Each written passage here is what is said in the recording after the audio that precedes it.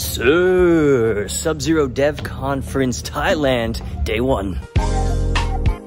Make sure you're subscribed to the Kus because... Hello, good night. Good night. Scorching hot interview with OriginTrail this afternoon. Got to the heart of why they're always in the top 2 or 3 for transaction volumes in the Polkadot ecosystem. Extremely bullish. Problem is, it was so hot outside, 33 degrees, that the camera that was filming me just gave up and shut down.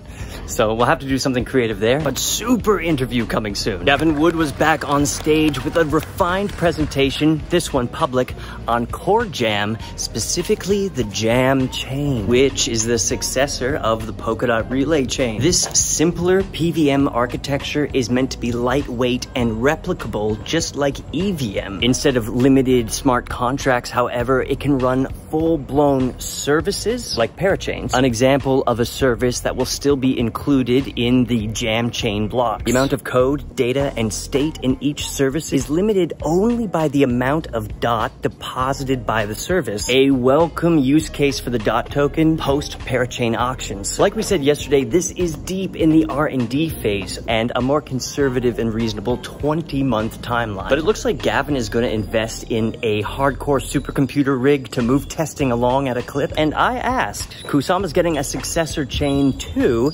if governance allows it. Also today, I recorded a sweet interview with Niko, co-founder and CEO of Velocity Labs. His team has identified 2 buckets of friction holding the Polkadot ecosystem back from its DeFi glory. I also had a huddle with Mark from SciTail, Alice and Bob, Limo, Remy, and others about a very exciting opportunity coming up with Mythical. Very bullish. We're going to hear more about that next week. But for now, Pnin's got some other ecosystem gaming updates. Pnin? This week's gaming update covers Glimmer Apes starting their pink meme coin allocation through gaming. SciTail and Mythical's prediction market is heating up. Degenerate Style launches a story campaign with hefty prizes. Snake Soldiers, being the first to use Remark's dynamic on-chain token attributes repository, aka stats on-chain, opens up their battler to the public. I can only imagine that Chunky Hunters and Canaria Battler might also be using the new ERC 7508 standard. Exiled Racers shares some impressive stats on their pink racing results. 1.3k racers, 2.3k predictors. Not bad at all. And Aeroscame and...